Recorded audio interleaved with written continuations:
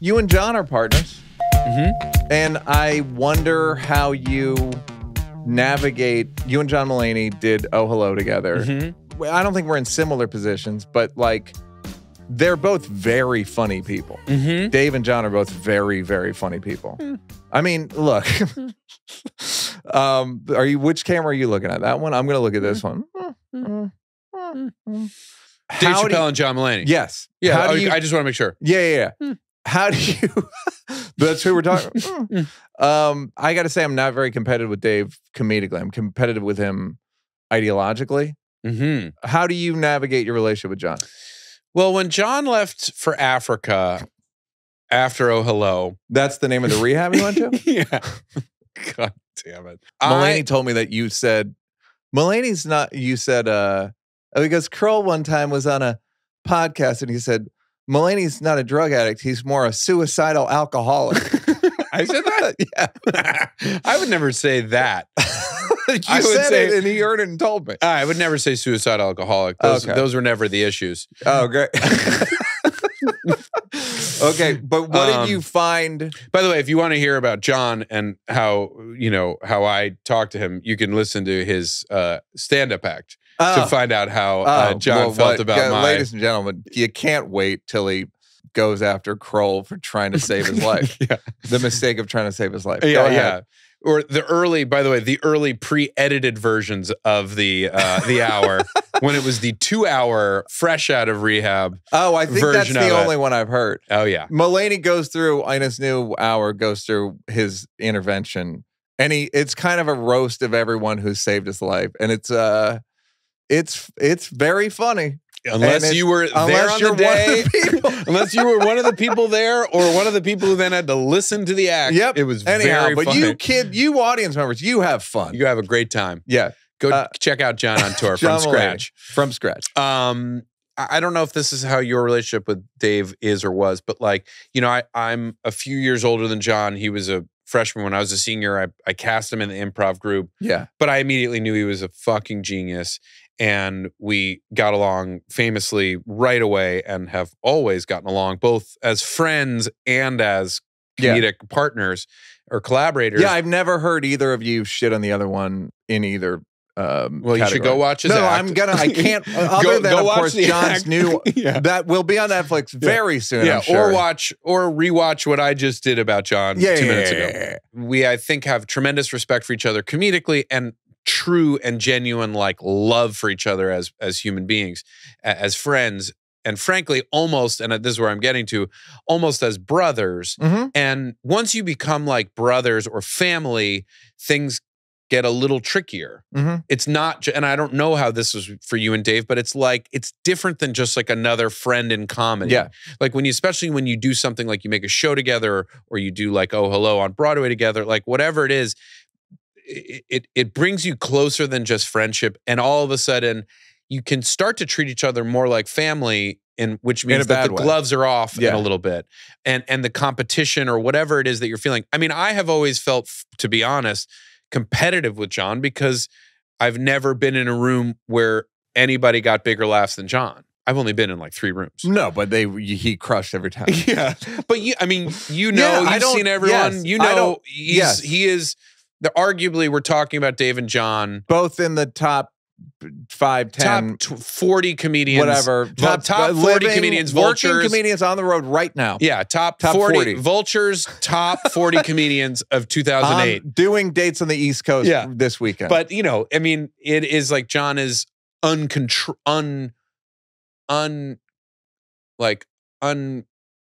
unrelentingly funny. Yes. And writes a perfect joke. Yep.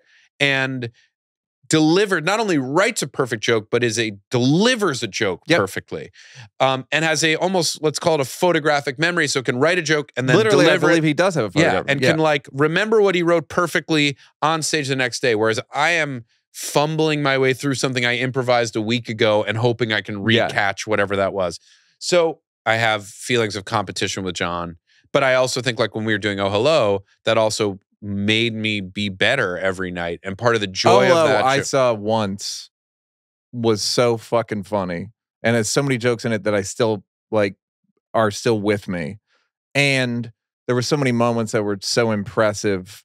You guys laying on the stage, trying to make each other laugh, is like the night I saw it. I'm sure it was around as good it was very good the night I saw it. Actually, I believe I saw it matinee, but I often wonder. Do you worry, overshadow? Like, I get overshadowed by Dave, and it's like, it's not close. It's like he fucking plucked me out of obscurity to work with him, and then I've slowly, like, built up a career of my own. Whereas you and John were, like, together, and he's fucking doing arenas. And not like you handle it well. You seem genuinely proud of him.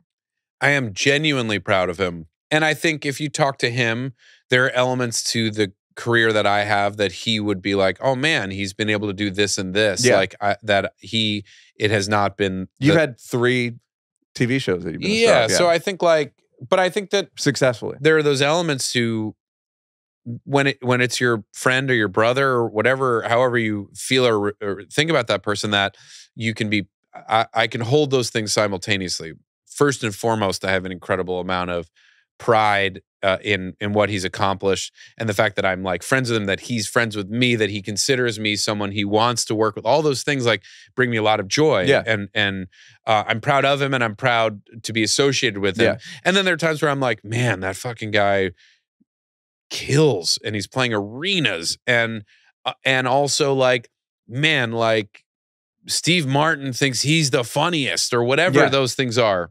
And then also, I think like I have incredible amount of, pride in what I've accomplished on my own, and I think something that you might identify with too is like that feeling of like, is anything I do on my own going to be as good as what we did together? Yeah.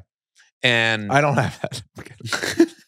Never been a problem. Never been an issue. Never. So I've never even thought of it. As So I think there's that element to that you have to sort of take into account. But also, like, I think about Oh Hello specifically as like a pinnacle in like both of artistic and life, the crux of those things coming together. Yeah. Where it was like, we're on Broadway together every night. We are having incredible guests come and watch the show, come and be on the show. And it started, you guys did a show, that's where we met 20 years ago on the East Village place called Rafifi, where you guys would do it. So that's also like part of the story. Yeah, it's like that's it starts really when we cute and sweet. Yeah, it's like starts when we have nothing. Neither of us have anything going on. It was just the most fun thing that we could do. It's a thing I'll mention at Rafifi. This is 2004. I was on the show, and Rashida Jones came with me, and we told stories. You brought your BET award. That's correct. I brought my BET award. I don't remember why, but I did. You both brought things to talk about. Right. So I brought my BET award. I was carrying it everywhere at that point. My BET Comedy Award. They canceled it because a white man won 3 of them. Let's be honest, BET. And they didn't like it. No one's happy. No. Or 2 of them. And I remember who's counting. Rashida brought a stuffed animal with a voice, like a cassette tape message from Teddy Ruxpin? Yeah. Or no, from who was the message from? Her dad. From her dad. Yeah, that's right. And he, if I remember correctly, go ahead. But he said, it's Quincy Jones saying to Rashida, may you get all the angel pussy in the world. I believe he said, keep your dreams as high as giraffe pussy. Okay. I believe that's the exact quote. Okay, hey, baby. Thank you. It's Quincy Jones. It's a horrible impression. Anyhow, Rashida mentioned that she was single. Afterward, you texted her something like, hey, you maybe asked her, like, would you want to go on a date? And the idea of Rashida dating you was so absurd. It was like, what are you talking about? And this is before she was on The Office. It was just like a beautiful young woman. And you were, I consider a beautiful young man. And it was absurd. So that's how much time has passed. Anyhow, so you and Mulaney are doing Rafifi. You're doing basically Oh Hello at Rafifi 20 years ago. And then, so you do this tiny thing, and then it's on Broadway every night. Yeah. Crushing for 2,000 people or whatever. So fun. And I really felt like this perfect symbiosis of like working with your friend, doing very silly shit, but on Broadway. And it was like, what a lifestyle that was to like not be on the road, but be on stage every night for like 2,000 people for 4 or 5 months. And it was the best. It was the most fun. And what's hard with friendship as time goes on and life changes is like, you're like, he's on the road, I'm on the road, he's got a kid, I've got, like, you all of a sudden time gets away from you and space gets away from you, and it's harder to just be physically in the same spaces. And men are not great at maintaining those relationships in a certain way. Would you agree with that? I'd say in every way. Part of the reason why I like doing this, because like now I don't have to see it for a couple of years. We're done. Knock this thing out. Fucking nailed it. Yeah. Yeah. So it's a fun time. You will never spend that much time with Mulaney again. Huh? I mean, I don't think so. Huh? I have bad news. No, he told me. He literally texted me on the way over here. I will never spend time with him like that again. And you can take that to the grave, he said. No, but you know what I mean? Like, that's the fun of doing a thing like it. Well, and it makes you be like, how can I appreciate? And I did feel by the end of that run, I was like, this might be the best it gets. Like, the combination of things around this moment in time might make this and I was sort of aware of it near the end. And that's the nice thing about just going back to the beginning of like, the older you get, the more perspective you have on things. So that like, you know, when you have a show when you're 23 or you're in a good relationship when you're 25 or whatever, you don't have enough life experience to know that this is as good as it gets. Yeah. Except when you're watching the movie As Good As It Gets, and then you know it's as good as it gets. Well, because it's in the title. It's as good as it gets watching Jack Nicholson handle bacon out of a plastic bag. Somebody's pretty well versed in As Good As It Gets. Yeah. And I would like to say that my competitiveness with Dad, because I shouldn't say I'm not competitive comedically. He said I'm the most competitive person he's ever met. And I said, that's because you can't meet yourself. But I would want to get shit on because I wanted to contribute. Mm-hmm. Do you know what I mean? Mm-hmm. I didn't want to be dead weight.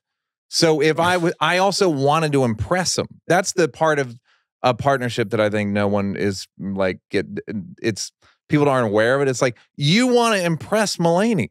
Yeah. If he makes you laugh, it's funny. If I make Dave Chappelle laugh, it's probably fucking pretty funny. Yeah. For sure. Or mean. Right. Hey, did you like that? Did you like that? Yeah, did you like it though? You want more? Don't want to work? Would rather watch videos of me grab-assing with people? First of all, go up here to subscribe. And then go up here to watch more clips. This is like when the weatherman says there's a high pressure system coming in. I'm not really used to the green screen.